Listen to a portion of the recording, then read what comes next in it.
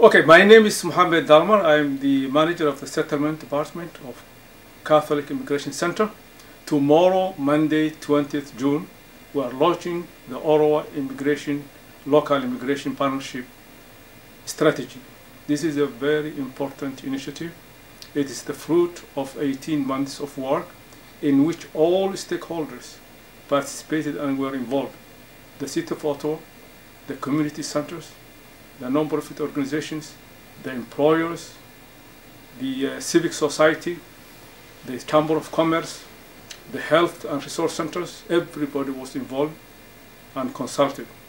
And we produced this strategy, which aims at attracting international talent, international immigrants, skilled workers, and retain them and help them to integrate in the community of Ottawa. Immigration is very important. It is a community work. It is a nation building.